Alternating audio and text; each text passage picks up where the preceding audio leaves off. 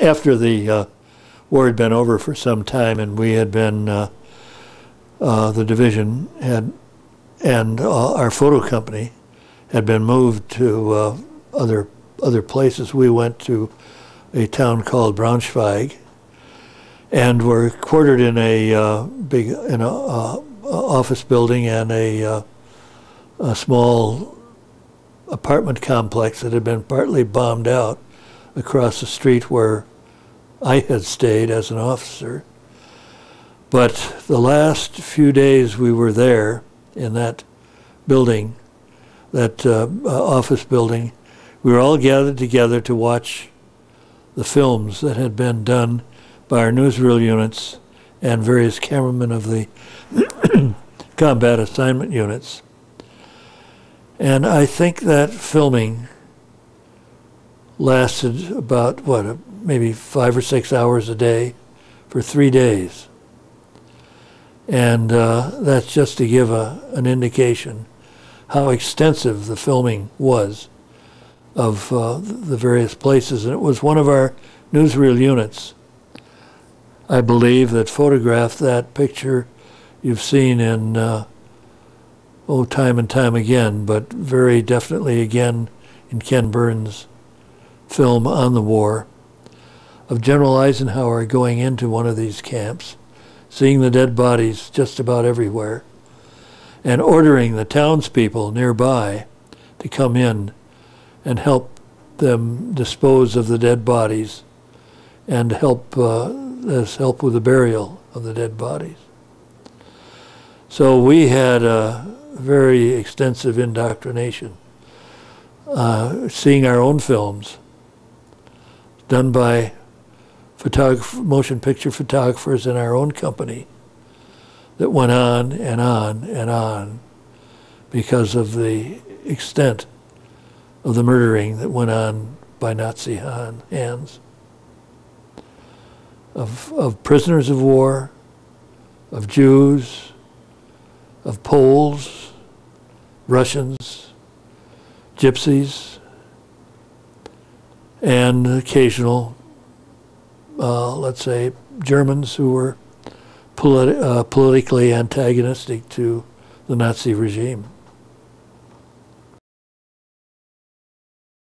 When you got to Europe, did you hear any rumors about what was happening to the Jews in the German-occupied territories? Yes, we kept hearing the rumors, and of course, almost from the minute American forces entered Germany, they started running into labor camps of various sorts, where the treatment of the prisoners was as heavy laborers, and of course the treatment they received otherwise was just as in small barracks that were badly heated, and the food that they were given was minuscule.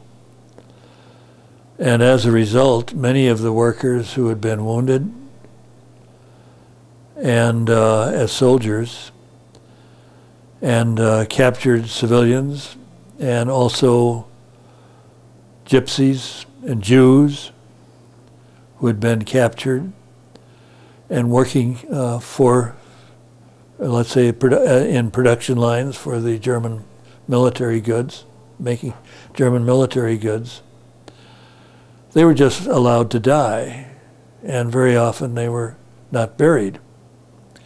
But one case that was very important to all of us in the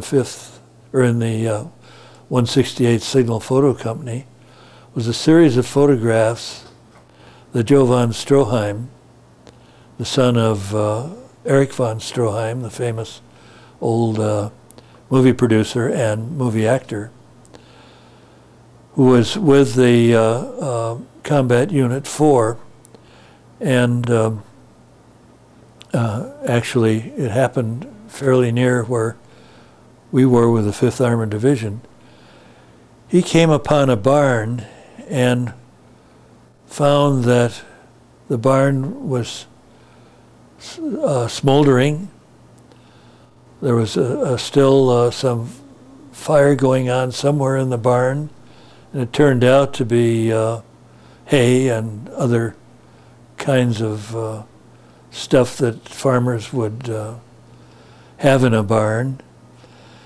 Plus, somewhere in the high 20s or 30s, a bunch of dead prisoners wearing the striped garb that they put on to prisoners, not necessarily of war, but any prisoners that the Germans would take. And they were all dead. What had happened was found out was that the small German unit, and this was in Germany, a small German unit had left a camp area where the American or the Allied troops were about to enter. It probably would have been the Ninth Army, was get these people out of the way, move them to another prison camp. And what they did, they got into a big rush, finally herded them into this barn and killed them with a fire, white phosphorus bomb, or shells, or grenades that would set things afire, shot them, and so on. And we also heard, and I'm not sure it was ever confirmed, but it was found out that the farmers in that area found some of these prisoners had escaped under a door leading into the barn, and that they had bayoneted them with pitchforks. But because they did find some dead bodies outside of the barn when it was investigated. And it was investigated soon after the German troops who were marching these prisoners to another site had departed, probably within the same day. And Joe von Stroheim was Jewish?